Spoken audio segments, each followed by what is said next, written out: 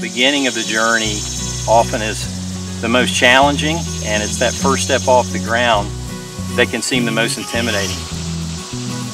When I'm on the rock, I really am not thinking about anything else. I'm right there in that place and that time, and some days it feels easy and it's really just fun, and other days it's challenging or scary, but it's always worthwhile. I've been climbing for probably 30 years now. I want to bring the same passion and sense of challenge and adventure to my professional life as an educator. I want to always be pushing for the next level and looking for the next peak to climb and finding great people to do that with.